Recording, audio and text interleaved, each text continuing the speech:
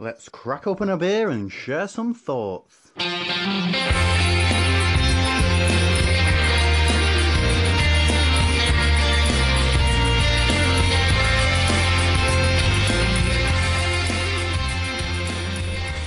Breadiness that you said continues through into the taste, doesn't it? Definitely comes out in the flavour, doesn't it? Yeah, I mean, and we're serving that really cold. That is cold. I'm struggling to find the crispness. The crispness isn't quite there at the moment. It's almost too soft. Yeah, it's a very soft, smooth, really easy drinking lager. It is a very easy drinking lager. I mean, 4.8%, so it's not... I mean, that's a sessionable lager as well. Easily, yeah. So that's not too bad, is it? Oh, it's up there with... It's alongside the ABVs of the sort of macro stuff, isn't it? Firmly planted themselves in the sub 5%. Yeah, you're not going to look at it and go, oh, that's too strong. Yeah. I'm not having that. Yeah. No, it's but definitely that bready bit is coming through for me. Yeah. So this is St Austell Korev Cornish lager, which we've just been discovering is a traditional Cornish word meaning beer. Yeah. And this week we're going to be featuring a number of St Austell beers because they've kindly sent us a few beers to try on the show. Which is very good of them. We always love to try beers for people and share our thoughts. Especially if they've been sent to us. Absolutely. So we're starting off with Korev and we're going to work our way through a few beers tonight. So, but we're going to start off with something a little bit different this week. So we were challenged by at Tasting Nitch. You can also find her on YouTube at Tasting Nitch. She's been doing a series of things called frequently asked beer questions, where she put a challenge out to the beer vlogging community to answer 9 questions, and then that got extended to the podcasting community as well. So this is our take on those questions. Okay. So we're not going to spend too much time on this. Let's try and rattle through these in quick, sharp. We're both looking, knowing that... We always do that, don't we? Yeah, absolutely. We know it's probably going to take us... So we're already lying to our listeners. About an hour before we actually get through these. Get to the news. So question 1, how did you get into beer geeking and why beer? Okay. Well, mate, you can go first on that one. Geek by nature. As anyone who's listened to the season 2 we finale established that, yeah, will already know that one. And it just so happens to love beer. So it probably could have been anything that I did with the blogging or podcasting. But beer is just something which is just something you can share really easily, I think. Absolutely, and there's multiple ways of sharing it as well. Yes, there is multiple ways of sharing it, and there's so many beers out there. Yeah, you're never going to drink them all. No, you can give it a damn good go. But you're never going to do them all. What about you? Mine was, I think in terms of like the podcast and where I am now, mine was the chance meeting with Mark in the queue for the Foo Fighters gig, that we ended up chatting and became friends, and then had a mutual appreciation for beer, and then literally one day he said, let's do a podcast, and I was like, I have no idea what that means, but let's do it. and then I'm here. But yeah, much the same as you. If it wasn't beer, I would be geeking out about something else. Yeah. Because I've got that geek. It's that geeking thing nature, which we spoke about, isn't it? And yeah. As we found out, quite a few of the listeners have it as well. Yeah, absolutely. I think if you're a geek about one thing, you're going to have other levels of geekdom. Yeah. It's like peeling an onion. Definitely. There's always going to be another level. It goes level. on. Yes, and it on goes and on. So question 2 then. What's your favourite beer? Well, I decided to use the ubiquitous Untapped to see which beer I checked in the most. I already had a good idea. Is it Ghost Ship? It is Ghost Ship. Ghost Ship is my favourite beer. I went just purely on the fact that I've checked it in. It's by far and away the most checked. So you went purely on a numbers thing from Untapped? Yes. That's interesting. Because Ghost Ship, I think, is a beer that probably hasn't changed that much either. It's probably stayed very true to its original self. So I don't think it's my own personal feeling. If it has, it's been really small incremental changes. There's been no leaps in it. Yeah. And I mean, occasionally it tastes amazing. Yeah, I think it's always good, and sometimes it does taste amazing. I mean, those check-ins on Untapped were definitely helped by the fact that the Intercity train has it as a train beer. Do they still have it, or it's changed? I think you can still find it, but it's not the one they push as much. Right, it's a different brewery who have their one being pushed a bit more, but it's not a patch on Ghost Ship. No. So yeah, I went with numbers, but that was I was going in that direction. It was going to be Go Ship or Landlord. I probably would have erred towards Landlord until you said, when I checked my Untapped, and I was like, it's Go Ship. It's absolutely Go Ship. And what would your one? Well, see, if I was to go by your rationale, it would be Cannonball.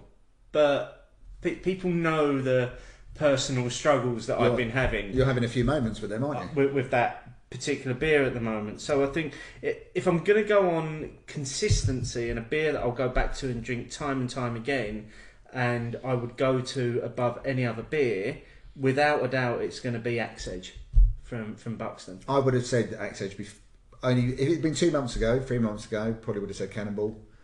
But knowing your feelings about the current iteration of Cannonball, then Axe Edge was going to be the one I would have chosen for you. Absolutely. We could do like the Mr. and Mrs. competition. We could. We'd nail it, wouldn't we? Mr. and Mrs. Beer. Here they are. Okay, and this ties into question 3, which is if you can only have one beer forever, what would it be? So would it be the same beer? Same beer for me. And for me. I couldn't see the point of choosing a different beer. No, why would you? If it's my favourite beer. I can always find a reason to drink an IPA. It's as simple as that. So question 4, how can you drink so much and do you stay healthy? How do you drink so much? Well, I suppose that's hard to quantify, drink so much, but my way of doing it is I try to have 1 to 2 dry days per week. That generally fits in with, it's whatever's planned, and then I slot in dry days. But I do exercise a lot. I mean, running's my sport. I run to race when I'm not injured, go to the gym, bit of swimming, bit of cycling, and I try and usually fail to limit my dead calories to my beer habit, because they are dead calories. Yeah. If we're talking about health wise, there's no point denying it. But I do try to make my other calorie intake better, but generally then when I had the beer I fail on that bit as well. Yeah. But I try to find a bit of balance. Okay. So balance is key. Balance is key for me. Really, yeah. Get there sometimes I don't. What about yourself? Yeah, interesting. I wouldn't say I'm the healthiest person in the world. I keep threatening to try and start running again, and I keep starting and stopping and starting and stopping. There's something that's just stopping me from getting over it becoming a habit. I could probably do more in terms of the health side of things, but I do try and walk a lot as well. So I will try and get out and get about and just get a bit of fresh air and walk around. And probably much the same as you, will try my hardest to have a couple of days a week where I'm not drinking. Yeah. Because you just can't drink every day. No, I think it's quite nice to slot, and also I do notice if I slot in a couple of dry days, and if they happen to go together, so you say you have 2 days consecutive, I do find, but then that first beer after you've had a couple of dry days tastes so much better. Tastes brilliant. Yeah, absolutely. It almost doesn't matter what the beer is. Absolutely, I can't disagree there. And in terms of how I can drink so much, it's sometimes, especially if you're at a festival, it's about the tactics you use. Yes. So I know last year there was an occasion where I was at the Leeds Beer Festival where I was on a mission to try and catch up with you on Untapped check-ins, because we were trying to bring our 2,500 badge in. So I worked out that I needed to do 15 beers in a session, and I literally went into that session, and for every third of a beer I had, I was matching it with a third of water. Very sensible. And I managed... Why don't I do that all the time? I don't know, Steve. Why don't you do that all the time? I don't know why I do that all the time. Don't do that all the time. But it works well, doesn't it? It does work well. So just be sensible about it. Drink in moderation sometimes. Is that our public health warning? Maybe, which probably ties into question 5, which is... the first time in 5 years. Are you an alcoholic? No. No, me either.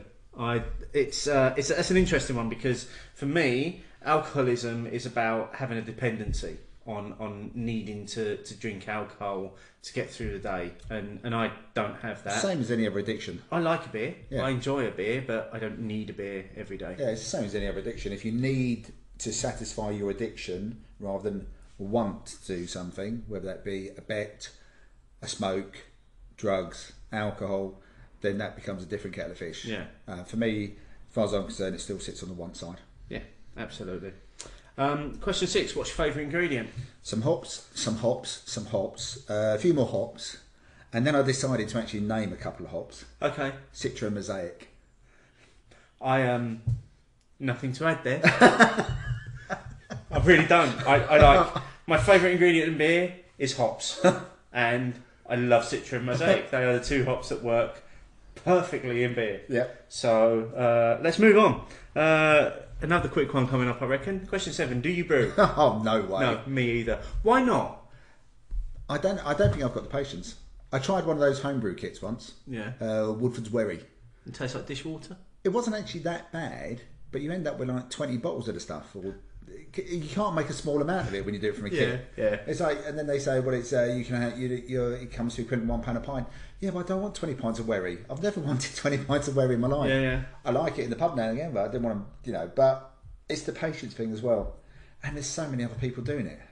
I mean, even just that R6 bottle share. If everyone who's part of the bottle share turns up, we've got 3 or 4 homebrewers. Yeah. I ain't going to add anything to that. No. I think I'm very much coming from the same place. I don't have the patience for it, and I would literally, if my first beer didn't end up tasting amazing, I would throw the whole lot out. Everything would go out. I just wouldn't try and work out where it had gone wrong. I would just be like, oh, well, this is shit. I'm not doing this anymore. I'm done. So yeah, I mean, that's an interesting one for me, and I still think there's a little bit of magic in there still, isn't there? Well, I would still love to do what you and Mark did, which is get involved with making a beer where you've had input into the recipe. I would love to do that, but with someone else who knows how the magic works. I think we can still make that happen. We've got a first birthday coming up in so September. that would be the big thing for me. I reckon there's a brewer out there that will let us loose on their kit at a distance. At a very long distance. Yeah. Question 8: what was your first beer? Now, this was the first question that gave me a bit of I'm not really sure what the question is. The first beer I remember drinking in the wild. By the wild, I mean going to the pub with my mates. So not having a beer at home or something like that. Was a beer called Hansa Lager, which many people probably don't know. I put in brackets here, I assume it was produced under contract by Tolly Cobbled, who were an Ipswich brewer, used to sponsor and own Ipswich Town Football Club. And they used to have all the pubs in Ipswich, and that was the beer. It was like under £1 for a pint of lager, or you could go to about £1.05 and have the export version if you were on a mission that night. But I've also thrown in my first cask beer that really grabbed me, and that was Tetley's on cask. I used to love drinking that as part of a pub quiz You've thing. mentioned that a few times before as Tetley's being a real... Tetley's would be right up there now with the Landals and Ghost Ship for me. Yeah. If I could still have Tetley's on cask rather than Smooth Flow. Smooth Flow Tetley's, yeah. Interesting. So that's what I've gone for. I haven't gone for a craft beer because that was so far down the track. Is there a craft... Could you name your first craft beer? Jaipur. Definitely. Yeah. Jaipur. I think a lot of people would be nodding. Yeah. Right now at home. Definitely Jaipur. Yeah. Easy one for me. My first beer, and I can vividly recommend it. I'm from that genre of Foster's was massive. So my first beer was probably a 4-pack of Foster's in the park with my friends. No, it's not something I'm proud of, but it just happened. In the park with your friends. Yeah. In terms of my first craft beer, I'm still going back to that moment where I was drinking a beer and I was trying to search what it was, and it helped me discover Untapped, and it was from Sainsbury's, and it was their Scottish craft lager. Oh, the Harvestone. Which is apparently, for all intents and purposes, Harvestone Shallion. Yeah. Which is my first craft beer that I had, that I can remember having. I would quite happily have that if I'm in a pub. I see that one. I would definitely. And I very closely run by a beer that I recently. It was in the last week. Somebody posted a picture of it, and I was like, "Oh my god, that was such an important beer in my journey." Was the Williams Brothers Augustus Caesar? Yeah, it's the lager IPA hybrid. We had that at the first beer festival that Clayton and I held at work. So we'd had the 2 beer tastings by Jeff Evans, and then we thought, okay, there's enough interest here. We're just going to pick beers we want to get. Yeah. And, I'm sure they used to sell it in Sainsbury's, didn't they? Yeah. And we just, because again, there was But much I options. still get it in Sainsbury's, and before we finish this season, we're going to do a Gateway Beers show where our criteria is simply to go out and find the beers that were your gateways.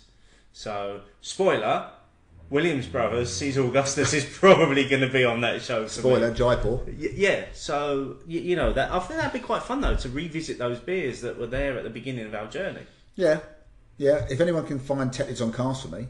I don't think that's going to happen. Okay. Foster's in the park. That's easy. Can probably recreate that. We can record that in the park. Last question then, question 9. Who in the beer world do you look up to? Okay, well, this goes back to one of the earlier questions which said, do you brew no? So for me, it's absolutely anyone who can brew beer. Because as far as I'm concerned, and to quote Freddie Mercury, it's a kind of magic. And also, now that I've been doing the podcasting for coming up for a year and a few months and blogging for a couple of years, anyone else who puts themselves out there as well, other podcasters and bloggers, I love reading other people's experiences and other people's thoughts about beer. Really enjoy listening to other people's thoughts about beer, and especially, you know, our good friends Wayne and Janice, who've decided to come back to us. Yes. After Wayne being nerd for a few months. So, you know, I hope he gets some success after all his exam and studying. And also another shout out again to the Sip and Forecast with our, you know, number one fan Geordie Miles and his mate Rob. Really enjoyed the 2 shows they've put out. So really enjoy listening to other people. So I can't name other people on there, but definitely if you brew beer, you write about beer, you talk about beer, I'm looking up to you. Yeah. It's interesting you didn't name any particular person there, because I went down the opposite route of actually trying to work out actual individuals that have had a real impact on my journey through beer, and I've got 4 people, and I'm going to name check them here as well. So, firstly, Richard Taylor, who for me is the godfather of beer podcasting in the UK. So you've mentioned him before, and it's a name unfamiliar to me. So he's at the Beercast on Twitter. He blogs, does a lot of stuff that's Scotland focused. Works for the Scottish brewery now, but is still able to retain a level of independence. But was the first UK beer podcaster to put out regular content, and it's actually his 10th anniversary this year as well. He stopped beer podcasting about 5 years ago, but it's the 10th anniversary of when he first started. But when he started, nobody else was podcasting. So for me, it's, if it wasn't for him, there's always that person, that trailblazer. Oh, there always has to be a first. Yeah, he was the first. So he's up there for me. In terms of brewing, Andy Parker for me. Who's Andy Parker? Never heard of him. It's got a lot of love on last week's show. Getting a lot of love again tonight. He's the nicest man on Twitter. But in terms of kind of following your dream and you know actually doing what you want to do in life, big time. And Andy has been absolutely, you know, he's gone from home brewer to running his own brewery, expanding. That is loved by everybody. So I do look up to Andy because I think making that sort of step and being brave enough to take that step as well is a massive thing. And while we're talking about taking that step, somebody that I absolutely, you know, am in awe of in terms of doing that is Matt Curtis as well, because Matt went from being a blogger to essentially leaving his job to do blogging full time. I think he just got first year anniversary recently, wasn't it? Yeah. So he's over a year into doing it now. No, I completely agree with you for that. In terms of chasing your dreams and doing what you enjoy, you know, big up to Matt for doing that. And then the final person that I just want to mention, and it's not me, is it? Oh, you spoiled it now, haven't you? No, it's not you. Sorry. Bastard. Is a person for who, had I not met him in a bar, and had he not been brutally honest with me I know who back in the early days of when we first started doing the podcast, I'm not sure we'd be where we are now, because I met this guy, and if he's listening now, he's gonna tap in straight away. He said to me, "Can you just stop listing ingredients when you talk about beer, and can you tell me what you're actually tasting?" And that was Justin Mason. The first time I met Justin, we were in the Craft Beer Co. We had a few beers at lunchtime. It was a match made in heaven, one might say. But yeah, he literally said, all you do on the podcast is you say, I can taste hops, I can taste malt. He was like, yeah, but what are the flavours that you're tasting? And I come away from that, and that was so important to me in terms of actually taking a beer and what am I tasting in here? What am I getting from Yeah, hops? rather than just going past the stuff you can read on the side of the label. Yeah. Because those were the days when people just listed the ingredients. 4 main ingredients. Yeah, They weren't actually listing your descriptive yeasts, hops, malts and stuff. Yeah. What he basically did to you then was he challenged you. Absolutely, yeah. It changed the way that I viewed beer. Yeah, so, right, I know there's hops in there, I know there's malt in there, I know there's yeast in there, I know there's water. So will you stop telling me that those 4 things are in there? He basically challenged you to say, what else? Yeah, what else is in there? And yeah, brutally honest, I can relate to that with Justin. Yeah. So for me, it was probably those 4 people that I look up to, or I have looked up to at times during my journey. They're very good shout outs. Yeah. So that's our frequently asked beer questions. I enjoyed that. I did enjoy putting the answers together. I like those. So some of them were a bit of a challenge. Yeah. So thanks Tasting Nitch for that. I enjoyed that. Now part of this challenge is we're now supposed to nominate people to also complete the challenge. So and from our point of view, we'll be nominating other podcasters. Yeah. So Wayne and Janice have already done this on their most recent show. So they would definitely have been high up on the list of people to nominate. So who are we going to shout out for this? I am going to go back to one of the podcasters I've just name checked, and that's our friends up north, the Sipping Forecast, because I quite like the interaction between Miles as a sort of Yoda of beer, and Rob as his Padawan. I think to hear their contrast of answers to these questions would be quite good fun. So, Miles and Rob, off you go. I would love to hear that. You know what I'd also love to hear is Ross and Tom arguing their way through these 9. What you mean where one of them says, you're talking a load of shit? Yes. So my nomination is going to be Beernomicon for this. So, hopefully... In fact, Beernomicon, they could do it when they have their 2 boxes of McKerry. Yes, because this is that's one to look forward to, isn't it? So they can do the 2 boxes of McKerry and tell each other they're talking shit at the same time. Yeah, absolutely. Brilliant. Job done. There we go. There we go. Anyway, while we've been talking about that, we've both finished the Korev. We have drained the Korev. Yeah, so what did you think? What's your final thoughts on that one? Really drinkable. You can picture yourself sitting on a sunny day in Cornwall, overlooking the beach, overlooking the surf, and just having a pint of that. I think I would love to take, because I've never had this before. I would love to see what it's like on keg. The breadiness was maybe a little bit too much for me at times. I think it gave way towards the end once you got used to it a little bit. For me, yeah, it was still hanging. I think maybe just once it got in my head, that breadiness, like you know, like when you have the really twiggy beers and the real caramel, that kind of thing. It was hard to shift. You can probably imagine a bit more fizz on. Yes, keg. And I think that would lift it as well. Yeah. And you would, again, hot day, pint of that, overlooking the Cornish beach. It's that environment thing again, isn't it? You're in Cornwall, drinking a Cornish beer on a Cornish beach, watching the surf. Yeah, I think it would work brilliantly. Job done.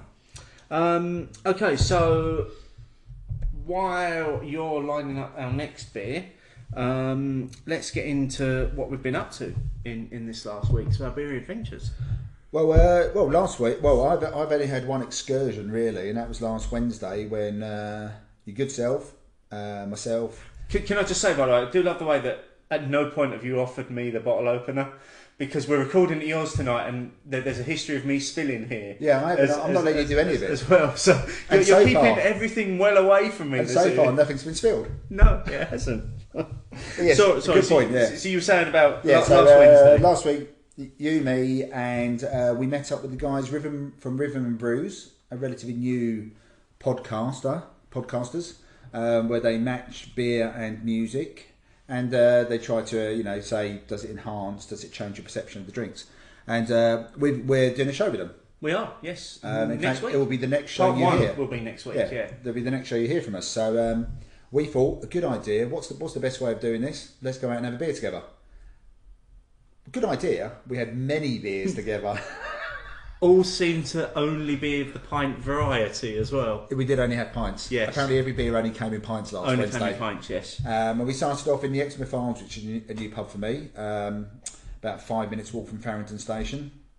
It's one of those pubs set in like a little market street. Hang on, 5 minutes? I think it's only 5 minutes. 10 minutes. All right, I was on a Boris bike though, so I wasn't really. Well, you weren't walking then, were you? So it was a 10-minute walk Okay. from Farringdon Station. Up the hill. It's not a massive hill. Come on. It's an incline.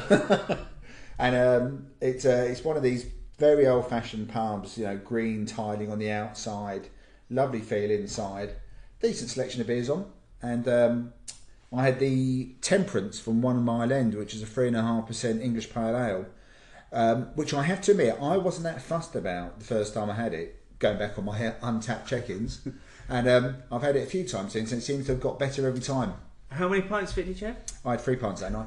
It only came in pints. Yes, only came in pints. But so that, it was incredibly drinkable. That's a good indicator. Yeah. And I thought we were being quite sensible doing that. But we had a really good chat with the guys, and but I feel I could speak for Steve as well. We're both very excited about this show coming up with them. Really good interaction with them. They really do know their stuff about the music as well. Yeah, Blew us away with some of that. Yeah. So yeah, that was a really good night. And as part of the same night, we went to the Craft Beer Company, which was only a couple of minute walk. Yeah. Away.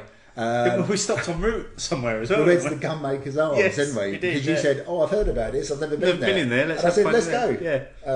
But again, we were quite sensible in there. Had Hophead. Yeah, but they only sold pints. They only sell pints as well. These places need to get some new glasses. Yes. Craft Beer Co. I did have a pint of something else before I hit then this beer, which was the Colonel India Pale Ale. Is it Equinox? Is that how you say it? Equinox Vic Secret. Bloody fantastic. Yeah.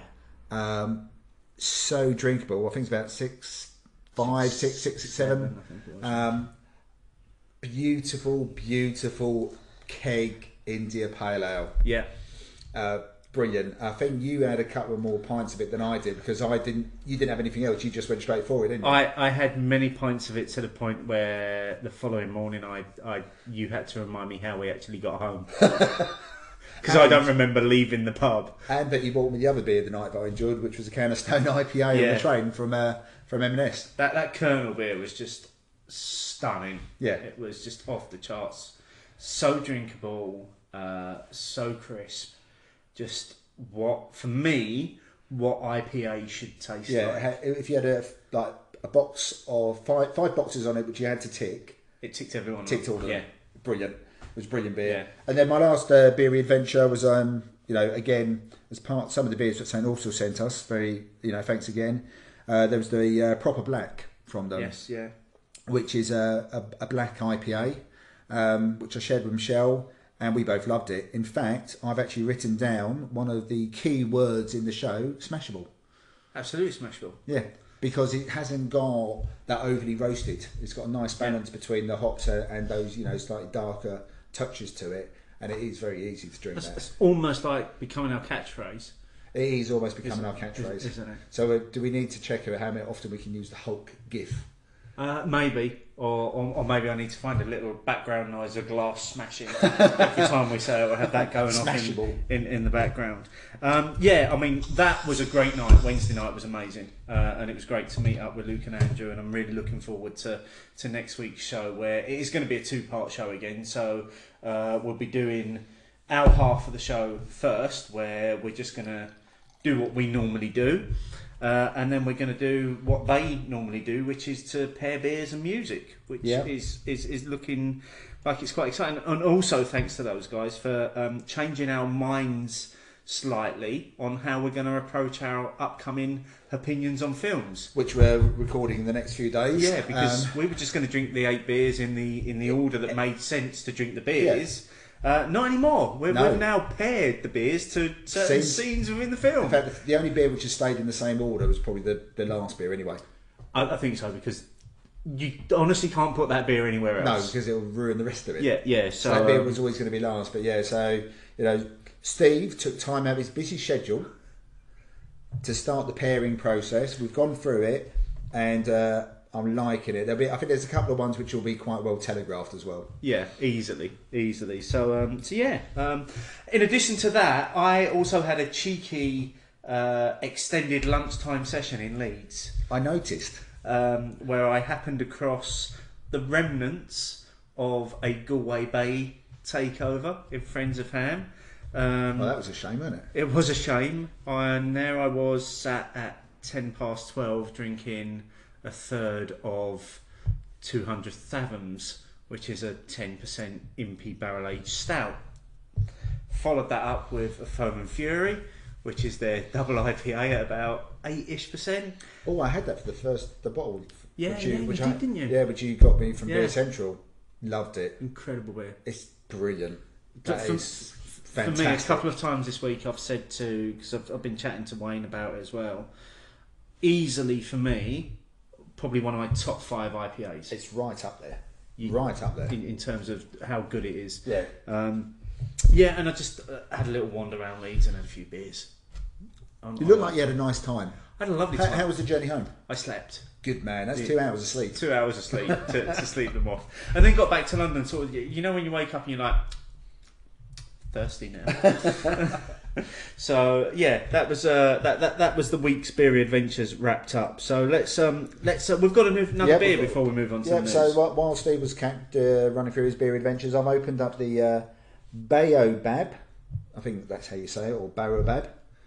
Baobab. Yeah. It's a wheat beer brewed with Baobab, which I presume is one of the ingredients. Then inspired by the Eden Project, which is the whole greenhouse eco thing down that part of the world, isn't it? It's a 5.3% wheat beer. So let's see what this is like. Okay, cheers. Cheers. Well, it's definitely got a wheaty nose. It's got that like sort of slightly banana, fruity aroma, hasn't it? Yeah, there's definitely wheat on the nose. Oh, but it's got like that bit of bubblegum flavour on it as well. A little bit spicy. For me, that's a little bit spicy on the finish. Oh, really? What, at the back of the throat? Or? Not when I say spicy, not like I suppose not like hot spicy, like rye spicy. That sort of earthy spiciness that you get from it.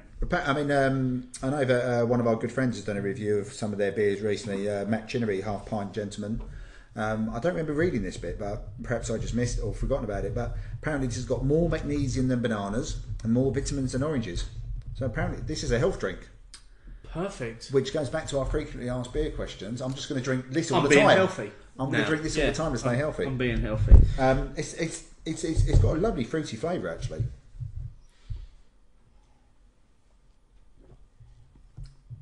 My youngest brother Brian would love this beer. Problem is I can't.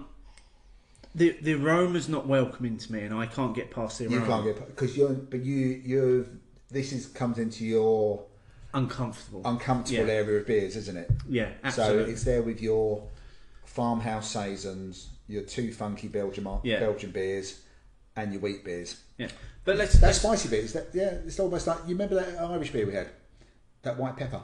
Yes, yeah. It's that white pepper. It's not chili pepper. It's more like the white pepper. Yeah. But who wants to hear me drink an IPA every week? Apart from you. No one. I'd quite happily sit here and drink. But it's my youngest brother would love that because it's a very soft. I think it's quite a soft wheat beer, but it's definitely got all the characteristics. Maybe it's like a entry level gateway wheat beer. Yeah, 5.3%. So we've gone up 0.5%. Like the tie-in as well. You can probably see that in the gift shop at the Eden Project. People will be buying it because it's a novelty, almost like a novelty product. It's got a very extravagant label, unlike the Korev, which was very basic, very clean cut. Yeah. So it goes with the lager, very clean. There's a lot going on the label for the second one. Right, let's crack into the news, and it's been a fairly light news week this week. So what's the Scottish brewery news? There is no Scottish brewery news. Move on from the news this week, so we can move on. 5 Points have announced they've brewed a beer specifically. They brewed a collaboration with Poppy's Fish and Chips shop, specifically to be paired with fish and chips. Unsurprisingly. Yeah, so Poppy's is a fish and chip shop over near Spiltfields Market, so borderline going towards the East End, not far from Brick Lane. So, and I can recommend the chips. If anyone's going past, the chips are fantastic. I've tested them recently. There you go. Just for the show. There's an endorsement right there. So it's a pale ale that's been brewed and developed over many months at 5 points, along with some help from the beer sommeliers at Boutique Bar Brands, using 100% British malt and hops grown in Kent. The key points of the beer are dryness to give it a nice bitter finish to cut away through the fats in the dish, citrus, the lemony character obviously lending itself to the fish, and then a biscuit malty character. I believe that's being released on the 2nd of June. Not sure how widely available it will be though. Okay, so I think that's half term week, isn't it, yes, for us? Yeah. I mean, interesting that one, because I don't think I've ever really had a beer with fish and chips. I always have a mug of tea. I would always go, if I was going to go for a beer with fish and chips, I'd probably go for lager. I can see that, but yeah. Or IPA. Because I'll drink IPA with anything. Well, you would. We've mentioned that, I think. Again, yes. Who knew? Who knew? Nobody knew. Next up, Purity Brew Co. have set a UK first by being the first brewing company to achieve cask mark in a stadium. So this is at the Eureka Arena, where their beers are served in a number of the concourse bars and other bars within the arena. They've achieved the cask mark, which is no mean feat. It's no mean feat, because a lot of us, you know, will have been to sports venues. Yeah. And they're not dissimilar to going to concert venues. No, they're terrible for beer. Terrible for beer. Yeah. And this is taken and I'm assuming this is because it's part of the actual arena. So when you're watching the sport, buying the beer at say half time, it's a football match, or if it's a rugby match, you can drink it during the game. So I assume it doesn't include places like Leyton Orient, where they have a dedicated football supporters club. No, this is actually as part within the arena. Yeah. So to get there is pretty good. I mean, as Yeah. far as I'm aware, Colchester do Carlsberg and they do Green King on Smooth Flow when I've been there, and I've just gone, I'll have a hot chocolate, please. But can I have it nitroed? Yeah. Can I have nitro hot chocolate? So I think that's really good, because if that's in all the bars, that's quite a lot of work. Yeah. And a UK first as well. Yeah, so well done. I mean, that's a good news story related to the Eureka Arena after the decline of Coventry over recent years. Like you say, they just need the sport to go with it now. Yeah. I mean, not just Coventry, but also now the home of the Wasps rugby. Which I didn't know. As well, who play their Premiership rugby at the Eureka Arena. And then finally in the news this week, just to follow up on last week's story about Beer Nouveau releasing their crowd investment programme. More details have emerged this week in terms of the numbers of each version and the costs attached to it. Those are still coming out as we record the show, so there'll be a link in the show notes to the full prospectus that will give you a breakdown of how much it's going to cost you to invest in. Yeah, it's definitely worth a look. Beer Nouveau. If anyone who's tried the beers that Steve's done, I still wanted to try that special brew he did with Beer Nomicon. Yeah, I'm gutted to have missed that, to be honest. I would have loved to have done a can of special brew. Yeah. And that would have been brilliant. Yeah, absolutely. So yeah, that's like I say, really light news. That is light news, isn't it? Probably makes up for the fact that we're already don't tell people. Don't tell them how far a we're long way into the show, and we've not even started opinions yet. So is that what we're here for? That yes, apparently that's what we are going to do next. So now it's time for a bit of this. Opinions, opinions, opinions, opinions. Okay, so we asked this week, and this was a record-breaking poll this week. So stop all the press, because we had more votes than we've ever had before. I'm not sure how we'll top this. I don't even know where to start with this one this week, because this is like a record-breaking poll. I thought this would get a lot of votes, but nowhere near. Unprecedented. So come on, give us the number. What was the final result? Okay, so the final results, we had 669 votes for this. Which is how much further? This isn't just breaking our records. No, this is for like stat nerds. This is your moment. So this is 250 more votes than our previous most popular ever poll, and 250 is also the number of total votes that we got for last week's show. Yeah. So, quite how this happened, I don't know. But the question that we asked was, is London still at the forefront of the UK beer scene? which probably explains why we've got so many people involved. Offering people a yes, no, or was it ever choice. 49% of people went for no, which is almost half of those 669 votes went for no. 35% of people went for was it ever, and 16% went for yes, which is quite a low number. Well, yeah, because basically no and was it ever are effectively the same. Ish. In my mind. Okay. And it was interesting because those two were changing over the course of... Yes was never close. Yeah. So I think rather than just jump in with our views on this, we've got a lot of really good comments this week. We have got quite a few comments. So and stuff. I'm thinking we go through the comments and we'll interject with our views as we go through the comments. So first up, Neil Fletcher at Anelios31, Beavertown, Colonel, etc. excited me from the start of my journey. Now that's possibly something, and bearing in mind how excited we got about that pint of Colonel last week, that's probably something that I can very much relate to. In the early days of my beer journey, was drinking a lot of very, very good beers that were on this brown paper label with this dodgy black print. Yeah. That you could only ever drink once. Yes, only that beer in its iteration existed once. Yeah.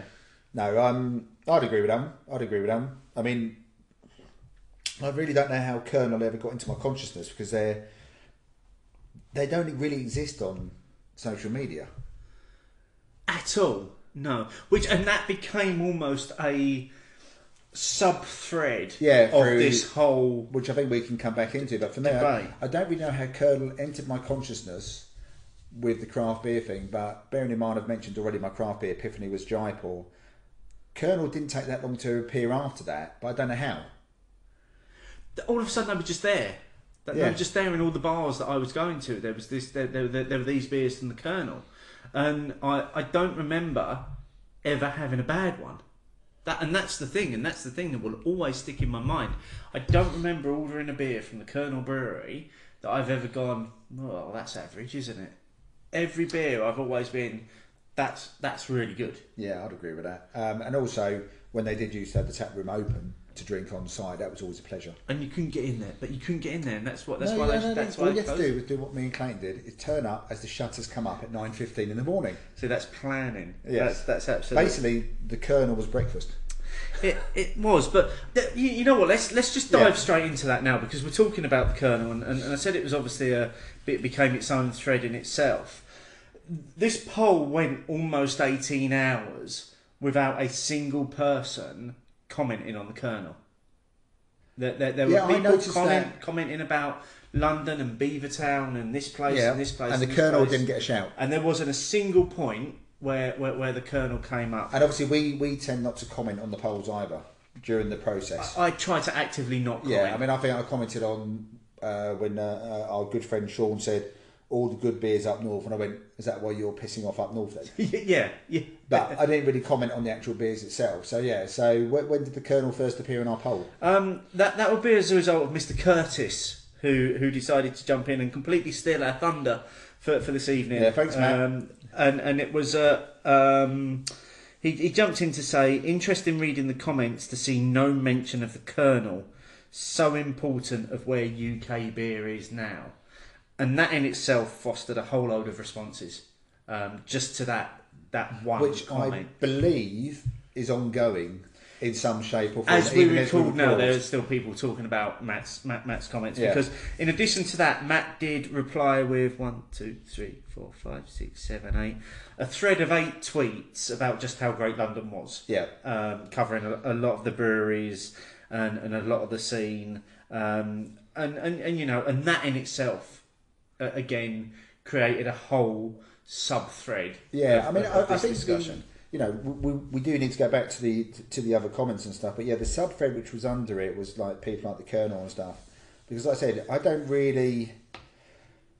recall a time where I see anything about them. The only time I see anything about them is other people having it. Yeah. I don't see the Colonel doing it. They're not active on social media. No. And part of one of the threads was saying, well, actually, they're missing out because they're not active on social media.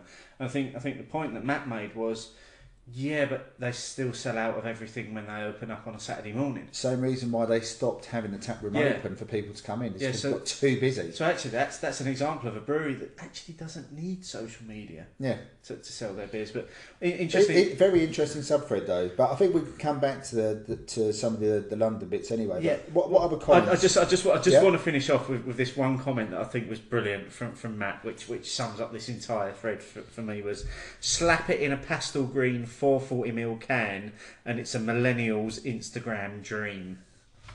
Just going to leave that one there for a minute. I hadn't seen that. Very good. So we'll go back to some of the other comments. So Joe Hill at Multiplex ran, and this was a number of tweets, so excuse the length for this one. Great beer in London, but lack of a focused scene. It's also scattered.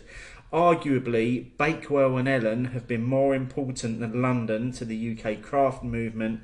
Think about the Brewers 2 at Cloudwater, Magic Rock, Northern Monk, Marble, Buxton, Burning Sky, Lost and Grounded, Verdant, Tempest. No brewer quite makes that list. That's a big statement. That is right a big there, statement. I mean, I suppose the first half of that statement, the lack of a focused beer scene, sort of ties into what one of the messages that Clayton put on there, Clayfish, which was about maybe we should have split out the bit about London, as London having different pockets, south of London, north of London, West London, all developing their own very distinctive beer scenes as well. I mean, we can't help how big London is.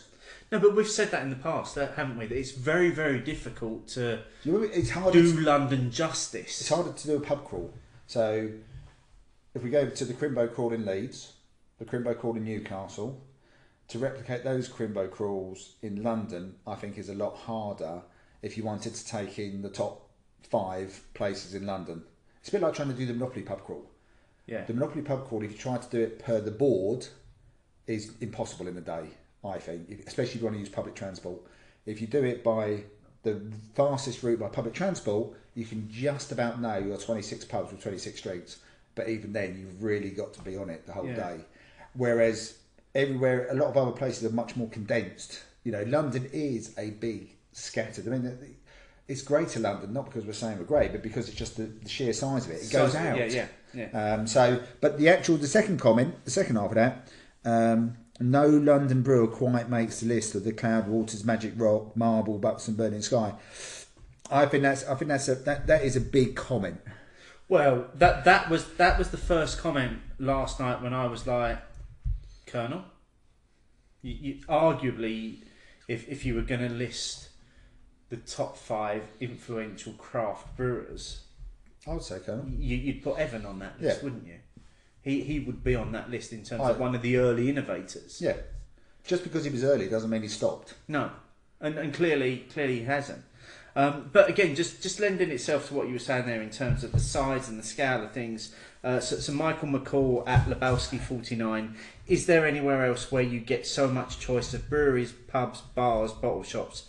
I feel like I find a brilliant pub every week. You see, that was in contrast to someone else's comment I read on the thing that when they come down to London, Mark Johnson. Yes. He said that he always looks out for new places to drink and new beers from new breweries, but he's often left underwhelmed. I thought that was a really interesting comment, actually. Is he saying there's a lot of mediocre stuff out there, or is there nothing that's just like really stand out? See, I would argue that there is definitely standout beers in London, but if you've got, I mean, on the craft beer London website, there's 69 breweries listed. That doesn't list, I think, all of the traditional brewers. I don't think Meantime. I'm not even sure if Meantime were on there. Fuller's weren't on there. So I think the latest number is 80, 90, maybe even 100 if you're talking about the M25 as a catchment area. There are going to be some ordinary beers. The way I look at it for London is that maybe the market is a little bit, it's going through a period of maturity for London. The craft beer scene, definitely for me, although Thornbridge Jaipur was the epiphany, I was already aware of Meantime. but they didn't quite hit me the same way that Jaipur did. But London beer scene, once I started to discover it, I was finding beers all the time and places to drink all the time, and still am. I mean, I'm a Londoner by birth. I work in London, and I still love finding new places serving good beer. But are they serving good London beer? Yeah. I don't think in the London pubs we get that many. I don't see Cloudwater, Magic Rock, Marble, Buxton that often in the London pubs anyway. So they're still sourcing local? Yeah. And there's so much to choose from, isn't there? Yes.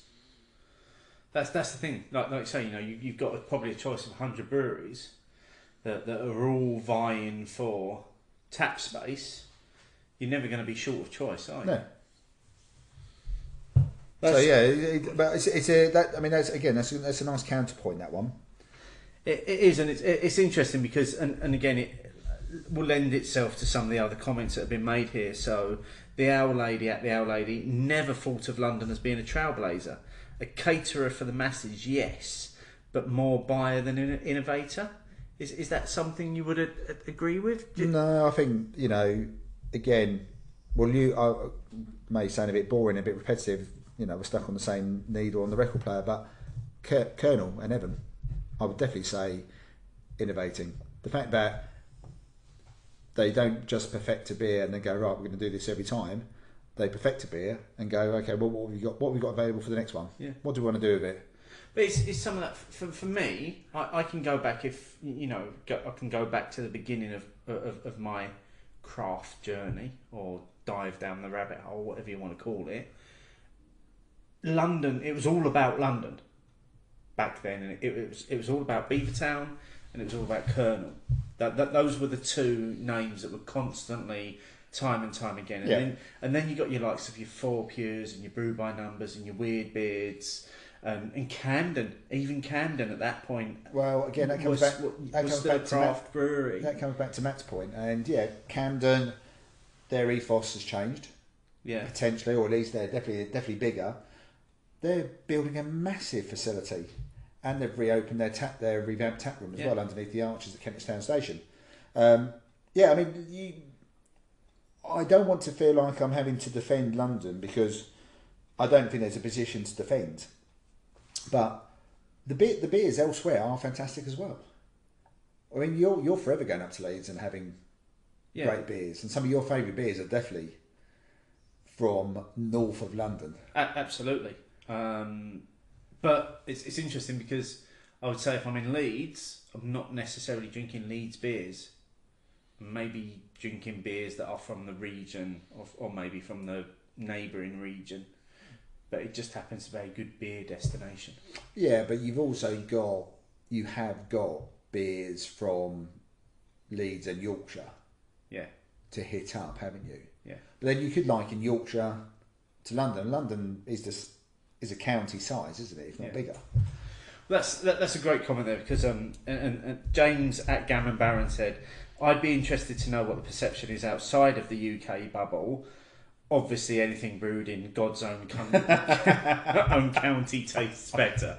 So we know James is from Yorkshire, and we know what he's saying there. But and you look at the poll results and comments that people have made, and there's a lot of people saying Manchester and Leeds. Again, a lot of people saying Newcastle as well.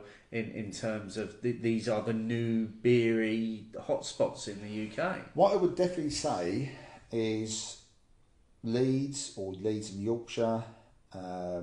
Derbyshire, Sheffield, Newcastle, they definitely get their message out there about their beers and their beery destinations. Yeah. I would say that we're in the south, it's probably a bit more understated. There's not as much, whether again because there's so many different places to go to potentially, and different people talking about different places, you don't have a concentration of comments. Yeah, I can about one place. So you don't have that concentration of comments about maybe just one or two tap rooms, because so many of the breweries in London have got tap rooms attached to them. Every one that opens now is opening a tap room.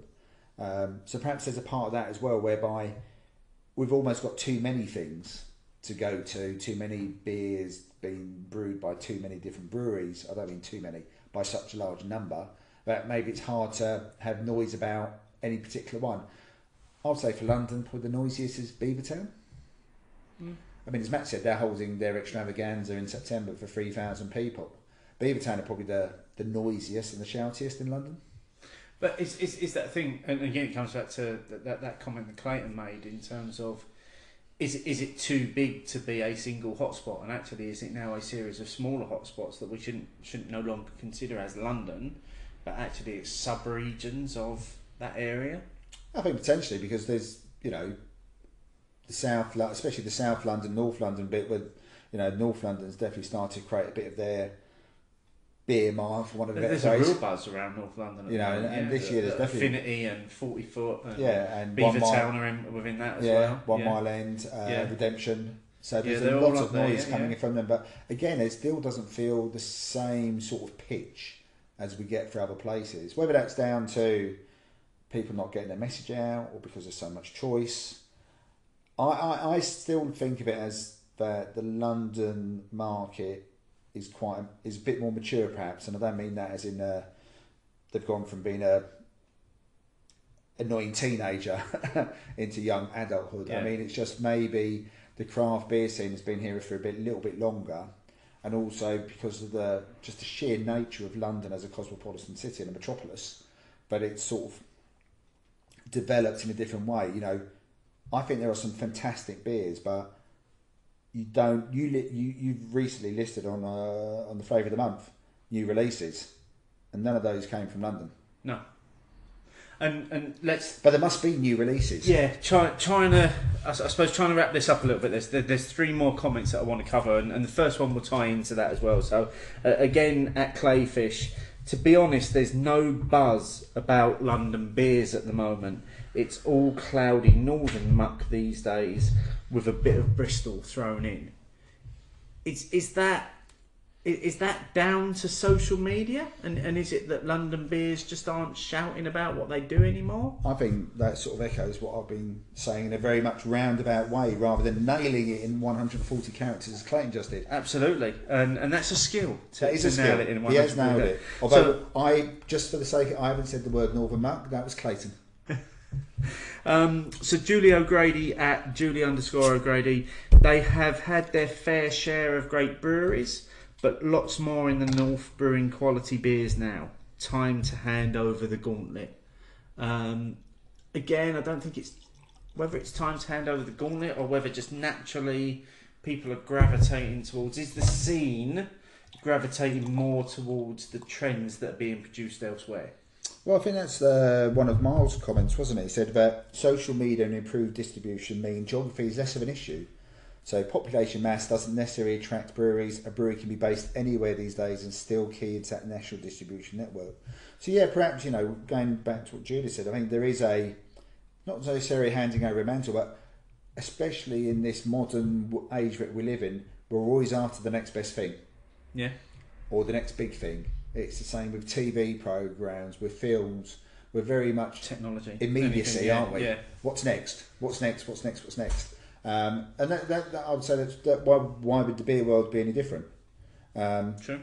So I think it's a good point from Julie, and I think that Miles' point is well made as well. That you can be, look at the amount of social media exposure Lost and Grounded have had. Yeah. I still haven't actually before they even produced their first beer. And I still haven't actually tried one of their beers yet. So let's we'll finish this up one off with I think a comment that probably sums it all up. So this is Carl Gunner. So Carl's your friend at KL Gunner. Surely it doesn't matter what city or region is at the forefront. What matters is this country is making some great beers. I was massively impressed with my Padawan's comment. I thought it was a great comment. I just thought he summed it up perfectly. Before we drink some more beer, our final thoughts on London. Do you have anything to add? I find it. I will be honest here. I find it hard to take criticism of London, being born and bred and working in London. But I do recognise that, and this taps into Carl's comments. There are fantastic beers being made all over the country now. London is not the centre of the beer universe by any stretch of the imagination. Probably never will be, because there are so many skilled brewers out there, and so many people getting the word out about their beers, that I'm more than happy that there's other places to go and drink good beer, get good beer from. In fact, what I actually need is some of the places that some of the breweries that Joe Hill mentioned, to get more of their beers down to London for me to have on a regular basis. Absolutely, yeah. I think, and that's a great point. I mean, I'm quite fortunate that I do travel around a bit, so I get to try some great beers. That being said, as was the case last Wednesday, if I walk into a bar and I see a Colonel IPA on tap, I'm not going to walk past it. Well, you didn't hesitate. I was straight in. I was like, I have a pint of the Colonel IPA, because it's, you know, you're going to get a great beer. Yeah. Well, that was fun. That was fun, and like I said, comments were fantastic. Really enjoyed reading all of those, but the number of votes. I know, just 669. If we can get that every week, can you imagine how long we can make these shows? Yeah, people would love it. In fact, people would stop voting now. Of course they will. Of course they will. So while we were going through that, we finished the Baobab. Yeah. What did you think? It got easier to drink after the initial. It grew on you, didn't it? Yeah. Because I finished mine before you did, and then I looked up and you thought, oh, he's finished. It softened. Yeah. It softened in the glass as it warmed up a little bit. Yeah, and thoroughly enjoyable. But it's never going to be your. It's not my style, thing. is it? It's not something I'd go for, but in terms of, like I say, as a, it's quite a soft entry. I don't like to use the word because it's not, but as a tourist product that you imagine will be in the Eden Project gift shop, you'd buy a bottle of that. Yeah. To take away, because it's been brewed locally and it's been brewed specifically for that. Yeah, and it's something a bit different that's been brewed. Absolutely. Because often it's very traditional regional brewers doing a beer for these gift shops. So from traditional regional brewer doing something for their local gift shop, we're now moving on to St Austell doing something probably for the mass market. A little bit different though, isn't it? I mean, just to make clear, we've tried this before. We had it kegged. We had it kegged in Dublin at the Alltech Festival. So let's say cheers first. Cheers. Cheers, mate. We've got the Eureka single hop American Pale Ale. It's got a nice nose on it. And we were big fans of this at the time. They were the first ones we went to on the Saturday, weren't they? They were. We went and had a chat. I mean, we were initially surprised. They gave us woolly hats. We were surprised to see them. We were surprised to see them. I think that's why we wandered over and said, what are you doing here? At an Irish beer festival, they were a standout English brewery. Yeah, and they were saying part of their thing was they were trying to get the message across that they do more than just the traditional beers we associate them with. And they had a range of a few keg beers, didn't they? Proper job on keg. That was lovely. Which just lifted it. Yeah, you enjoyed that more on keg. I love the bottle version. It's a beer that I find it a little bit sweet and malty for my palate. So it's not one that I'll go for. I tried it on keg and I was like, why don't we get this in the UK? And their response was because there's no market, because they love the cask and the bottle version. Which I'm a big fan of both of those, so I'll say the same. But the Eureka, again, this is coming in at 4.9%, so it's under the 5%. I think we had a few tastings of this while we were there. We had a good few tastings of this. I mean, and it's translated quite well to the bottle, hasn't it? It is. There's a lovely it's almost like an orange Jaffa cake aroma coming off of it, and it's light, but it's got a lovely malty backbone to it. It's definitely got the malty backbone. It's Marisotta barleys with the crystal rye malt. Interestingly, for what we believe they're trying to appeal to a slightly different market to their standard, it's still a bottle conditioned bottle, and it's a 500 ml bottle, which for the purposes of what we're doing now is very welcome. Yeah, I was surprised to find it was bottle conditioned. Doesn't add to the flavour, if anything. I mean, it doesn't take anything away. It's there's a lot going on there in terms of flavours coming through that beer. Yeah, I mean, like I said, I enjoyed it on keg and I'm enjoying it equally on bottle actually. But I'm surprised they brought that one out in the 500. Yeah, rather than the craftier bottles that we've tried. So previously, very welcome, but I just don't know whether they've missed a trick by not doing that in the 330s as well. Well, because I mean, let's be honest, you look at it and that sits right alongside Proper Job, doesn't it, and everything else in the St Austell range. I suppose you could do Tribute, that, then Proper Job, then Black Proper Black, Proper Black, yeah. And then you've got quite a good run. Yeah. Sorry, I'm thinking about doing that run there. No, it's perfect for, as say, towards the end of our session here, where we've had a couple of different beers, and now we've gone to something more traditional that will hopefully help us to bring the show to a close. Tonight's show in. We're still got a few bits to go. We have, but we're getting there. We are getting there. Hold on. Let's get into some of this. Let us know, write it down. Let us know, write it down. Let us know your thoughts and bitter and lingerness. Write it down. So we had some feedback from last week's show where we were talking about the local scene. So Drink Drank Drunk John at Drink Drank Blog. He does that just so you have to read it out. I got it this week though, without any stuttering. Totally agree with what counts as local, depends on where you live. In London we have so many, I think a 5-mile radius should apply. For me up in Enfield that would also include Beavertown, Redemption and Enfield. Also soon to include Camden Town, but I don't think a brewery owned by an international company and named after another part of London could be considered as local. So that's different spin on it. Different spin on it. The Enfield Porter, was that the beer we tried at the Ale House recently? I think we might have tried that. Yeah, that was nice. I enjoyed that. Yeah. And then Catsuel at Katrina's did a quick Google after listening to the show. There are 15 breweries within a 2-mile radius of my house. I live in the brewery minefield. See, I saw that comment for Katrina saying we're both in Essex. I'm North Essex. You're sort of mid Essex. And I spend a lot of time in South Essex. And Essex has around about 30 breweries, if I remember correctly. Yeah. But it doesn't matter that there's 30 breweries. There's a lot of them I can't be bothered with, and I wouldn't go out of my way to try them. So, if Kat's in an area where she's got 15 breweries which she's really happy about, then she's doing really well. I'm not that close to 15 breweries I'm that bothered about. Me either.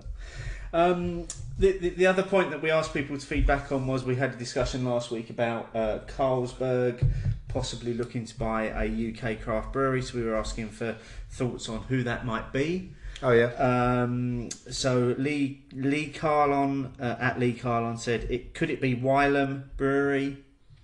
And I think someone said I'd like to hear Dave's response to that. I'd like to hear his response. Beer Nouveau said there's also that squirrel one. So this is it Red Squirrel? Red Squirrel, Squirrel? Because they rebranded from Mad to Red or Red to Mad, Red didn't to they? Mad, and now look like a clone of the Scottish brewery. And they did a bit of a crowd fund for that as well, didn't they? Yeah.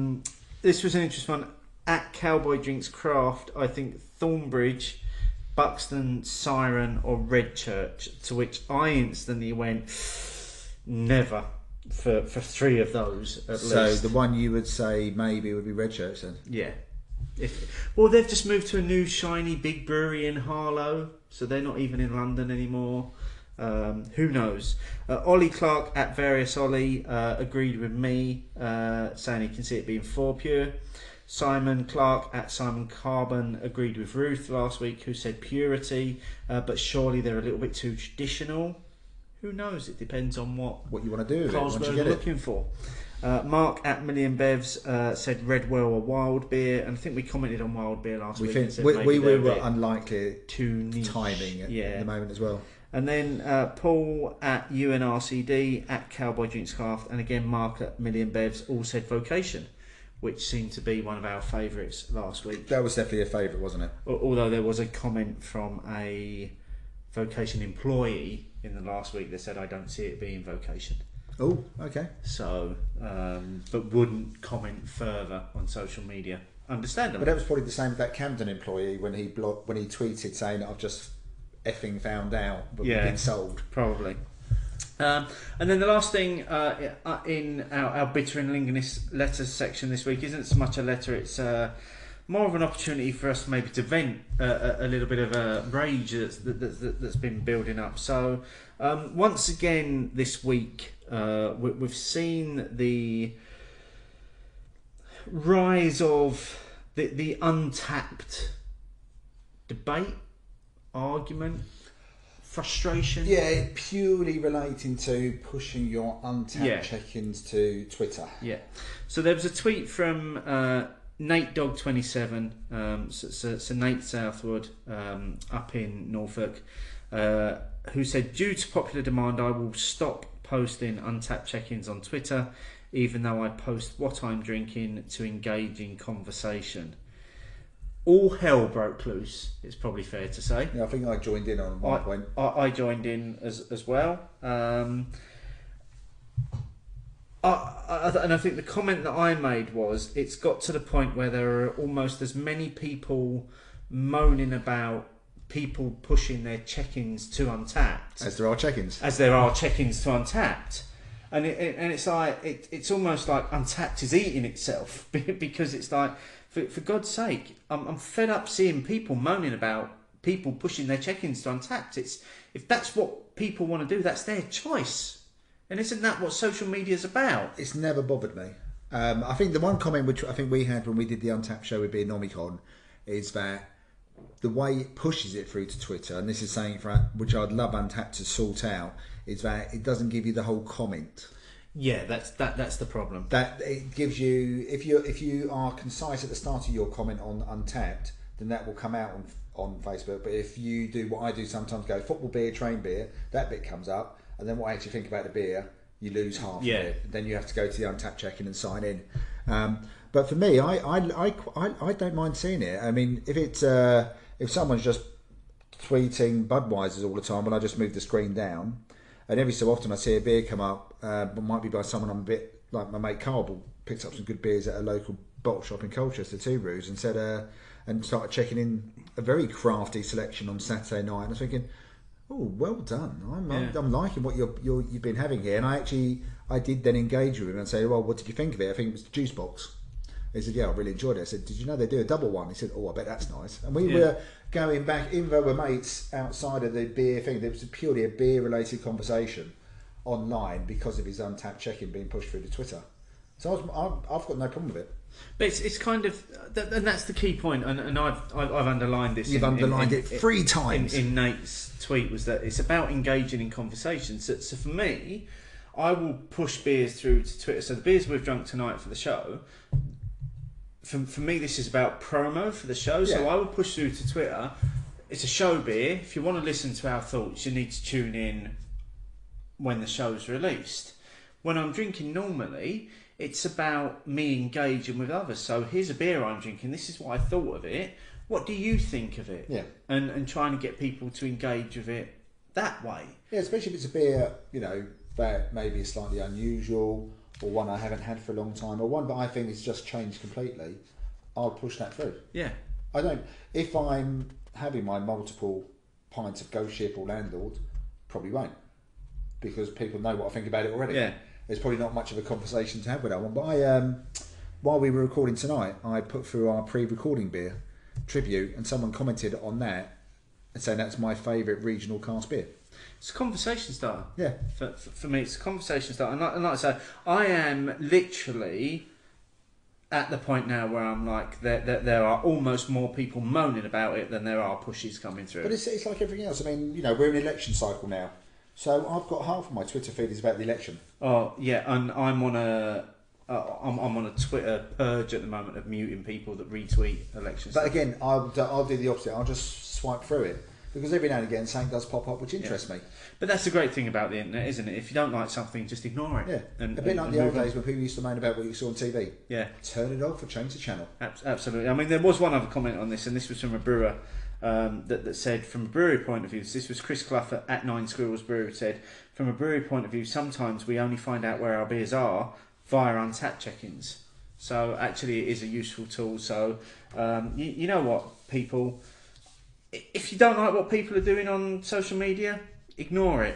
Don't become part of the problem by commenting on it. Otherwise you're only going to add to it. Anyway. Yeah. Okay, so and that's our bitter in Lingonist, which is kind of our letters. Not quite. Comments. Oh, have you got another one? Not more than moan, but I haven't done this for a while. A couple of blog shout-outs. Oh, is this because Mark moaned that we weren't doing blog shout-outs anymore? No, just I actually did a bit of a catch-up on reading some blogs at the weekend, so it's purely down to me. So I caught up to make note of these now, aren't I? Yeah, but it's all right. You'll be familiar with them anyway. There was one from both blogs I'm going to quote are from Cereal. People I've serialised before. So we've got Pete McKerry. A recent blog of his was "Let Them Drink Crappy Stout." which was based on his overhearing in a conversation when he was in a bar in London. Oh, I read this one. Where the barman was very disparaging about what people's choices were if it didn't really agree with his version of the modern craft beer scene. I was right with Pete on his indignation about this. We all have differing views about what people should or shouldn't drink these days, and I will honestly say when I walk down the hill on recycling day and I see a whole load of buds in a recycling, I go, what are you thinking? But to actually be as vocal and as disparaging in tone as Pete said this guy was, completely wrong. In a paid position. Yes, as well. That's slightly different as well. Yeah. This is a guy who's actually been paid to do a job as well. And then also a shout out for Mark Johnson. He had his third blog about mental health and how beer blogging has helped him. It's a very strong piece. I retweeted it yesterday with the phrase, "Do not let yourself be distracted by anything else when you read this. Give it your full attention." It's very open, it's very honest, it's very raw. You don't necessarily need to read part 1 and 2 to give it the context, but it would help. So both of those will have links in the show notes. Absolutely. And apologies, I haven't given many blog shout outs, but I got a bit behind on reading everyone's blogs, so sorry about that. Could you all stop writing for a bit? Okay, so we're almost done with the Eureka. Well, literally. Yeah. What? Any final thoughts? I think this is really nice. We touched upon it last week with Ruth about traditional brewers doing craft, and me and Ruth had a bit of back and forth about a couple of breweries, and I've always said, and I think you've said the same, Adnams is our sort of example. They're our pedestal regional brewer who do craft well, haven't thought about buying someone else to do it, they've just started to do it themselves. I don't think this quite hits the heights of, say, the Ease Up IPA or the Mosaic, that kind of thing from Adam. But it's very close. It's very close to that. This is a really nice example of an American pale ale, but done quite traditionally by a regional brewer. Very drinkable, as we've shown, because we've both almost finished this. We are. I'm finding it, as it's warming in the glass and as I'm getting to the bottom, I'm finding it maybe it's beginning to err a little bit on the traditional side. Yeah. And that's why I think that, say, the Adnams Mosaic doesn't. Yeah. If you have a 500 bottle of that, even when it starts to warm up, it's still that clean, very modern way of doing it. But this is not a million miles away from cracking it. And on keg, I never felt that. I never felt that. On keg, it was completely drinkable. We did also drink it quite quickly. Yes, we were quite thirsty on that morning, I remember. Where's the great big box of nothing going this week? Okay, well, we had there was 2 runners. The first one was from Fork and Carrot. He had a picture of a 2012 Bourbon County Stout. Oh, I think I saw that. Yeah. It was a birthday or an anniversary. Yeah, it was. He said a very generous friend bought it as a wedding present, and he'd obviously just cracked it open. Now, I've never even seen a picture or bottle of a 2012 Bourbon County Stout, and I thought, almost just for having the bottle of Bourbon County Stout from 2012. However, last week's winner, who made a bit of a comeback after not being around for long, has decided to dive in and got the 2 weeks running. No way! Yeah, with a streak. His picture, very picturesque. Again, it'll be shared over all forms of social media tomorrow. A bottle of Season of Saison, the 2017 version. It's in a field. I think it's a bit of moonlight behind it. The moonlight's reflecting. Oh, the great picture. Yeah, he nailed it. So with the comment that he literally ran out of his house with a bottle to get that snack. Yeah. Amazing picture. Yeah, it's a beautiful picture, and it just happens to have a beer in it almost. But it worked. So yes, Fork and Carrot, you were so close with your 2012 Bourbon County Stout. Just purely because I wanted to have some of that 2012 Bourbon County Stout, and it was it looked so good in the glass as well. But son of a gun, having been away for a while, he's got his mojo back. And that now, no pressure, puts us in that position where we might get our first ever hat trick again as well. And there's been a few people who've been close to it, but no one's got it. Never happened. Okay, so if you want to get involved in either the Prizeless Prize or Bitter in Lingerness, if it's for Bitter in Lingerness, use the hashtag Opinions. We'll find it. We'll include you in next week's chat. Anything you want to talk about, rant about, ask us about. Hashtag Opinions. Hashtag Opinions. If you want to go for the Prizeless Prize, it's on Instagram only, and the hashtag is Cheers, guys. Yeah, that's what we're looking for up on Instagram.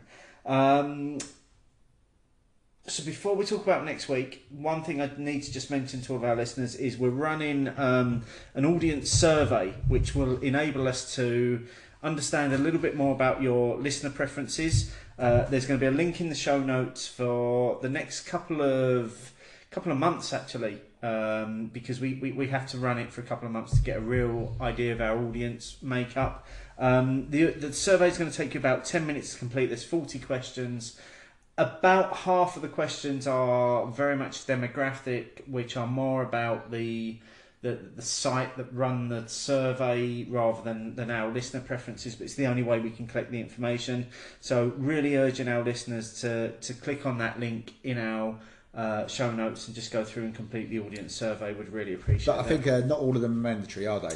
They're not. So if you're uncomfortable with any of the answers, skip. They're not all mandatory. I mean, there's a lot of household questions in there, but this is purely about us using. It's essentially the tracking service that we use to get our statistics in terms of who's listening. It just gives us a profile of our audience, which means we can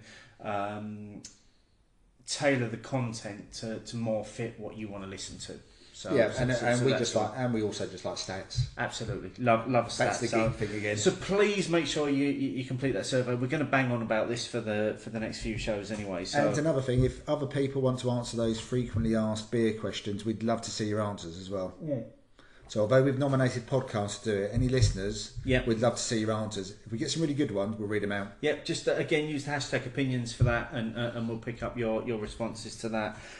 So, what is coming up next week? Despite our best efforts, it's been another mammoth show this week. I just think we've got to get to a point where actually standard opinion shows an hour and a half long. That's what it is. We're there. What's coming up next week? Well, we're recording very soon our Opinions on film. We are. We're recording that this weekend, but yeah, you won't hear that till the week after. Yeah. But that's coming up very soon for us. So yeah, and probably fair to say at this point, if you want to get involved in that, you need to get that box of beers from Hippo Beers. Get the Behemoth box for May. It's only going to be available until the end of May. The show won't go out until the first Thursday in June. So there'll be a link in the show notes to that box if you want to get involved in the Opinions on film and us drinking 8 beers while watching Back to the Future. Yeah, very excited about it. Oh yeah. Saturday afternoons won't be the same. Never again. And next week the regular show we're recording with Rhythm and Brews. We are, and we're going to be at our London studio. Studio. Brewdog Shoreditch. So we'll be having some beers and we'll be chatting to the guys from Rhythm and Brews about things that make beer better. Exactly. Absolutely. Mate, we've got no beer left. We've got no beer left. To do the cheers thing. So with an empty glass. Yeah. Cheers. Cheers. If you find yourself in London town, don't go following smiling strangers to the toilet. Are the first ones free?